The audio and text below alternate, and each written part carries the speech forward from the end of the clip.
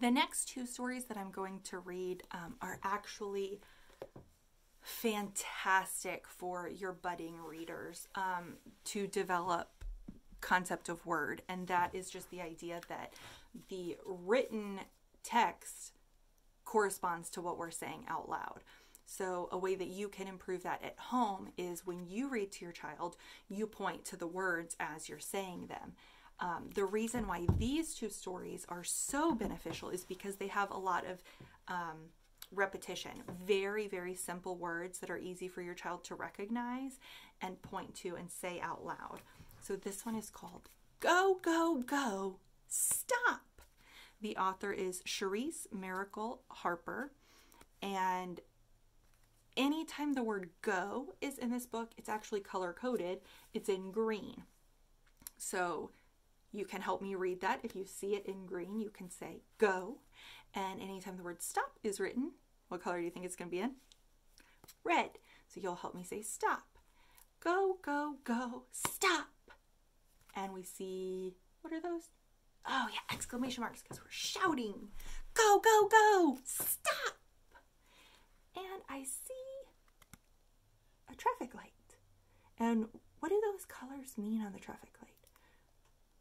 Red is stop, yellow is slow down, green, go. All right. Now, I said that these books had a lot of repetition and easy words. So you can look at this page and you see that there are some parts that would be great for the parent to read aloud, and then the part that's easy for the child to help you with. One day, Little Green said a word. It was his first word. He had never spoken before. The word was, it's in green. What does that say? Go! It's in a speech bubble. He's saying it. He liked how it sounded. He practiced it quiet. Can you practice it quiet? Go. Then medium. Go! And finally, very, very loud. Go! It was exciting to have a new word. Little Green couldn't wait to share it. He bounced into town, jumped to a high place, and shouted it for everyone to hear. Go! So check it out. What's the high place? Yeah, the traffic light. It was perfect timing. Nap time was just ending. Bulldozer was the first to wake up. I'm going to surprise Dump Truck, he said, and he pushed his load of dirt to the top of the hill. Dump Truck is waiting to pick it up. Soon, everyone was awake and busy working on the new bridge. We're making a new bridge here, and every different truck has a different job. So this one is pulling, carrying, mixing, holding, lifting, scooping, driving, and pushing.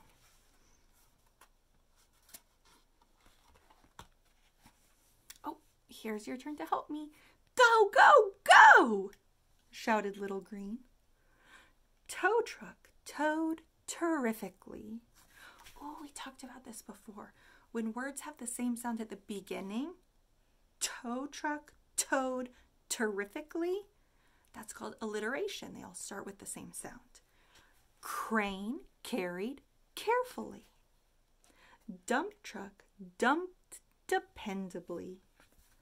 Mixer mixed marvelously. And backhoe waved his long arms in the air. Do you guys have a connection to this? What does that remind you of? This one going like this. Can you do that? Have you ever seen anything that goes like that? Yeah, those balloon mans at like car dealerships. That's what it reminded me of.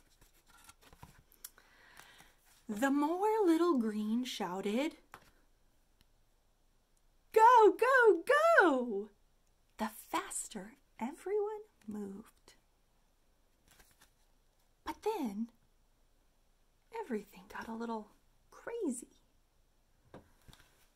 Yeah, what's going to happen if they just keep going? Nobody's paying attention. No one knew what to do. Oh, yikes. So we've got people running into each other, knocking stuff over, running into the wall.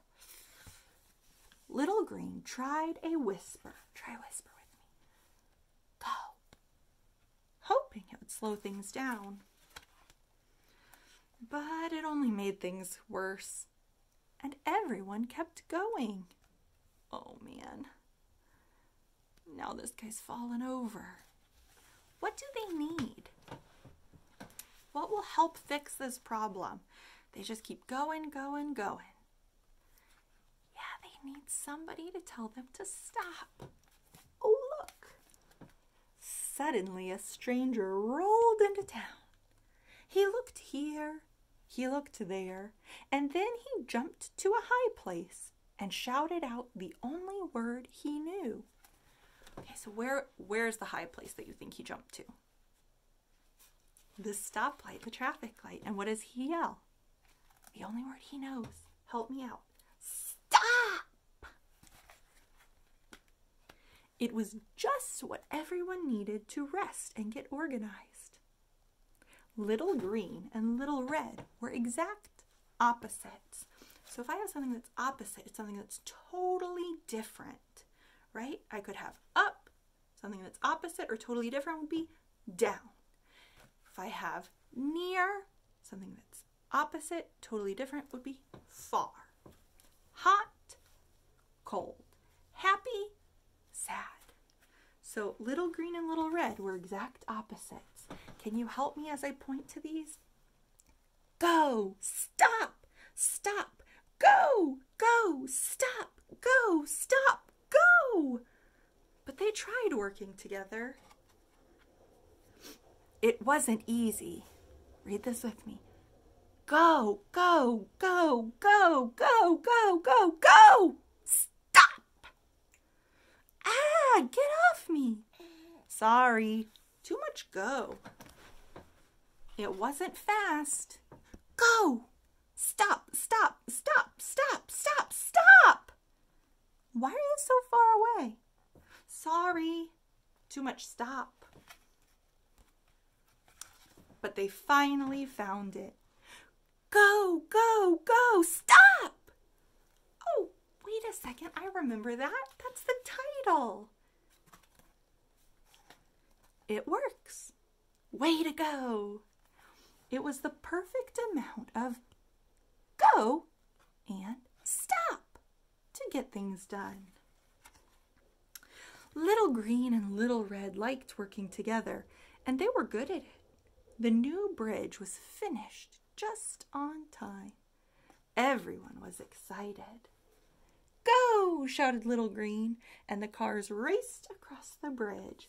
So here's our traffic light. When it turns green, the cars can go. Then Little Yellow slid into town. He had something to say. Slow down! They were the perfect words for a busy bridge. So again, this story was go, stop! And it's great for budding readers to point and read and help you read the text out loud. We hope you enjoyed it.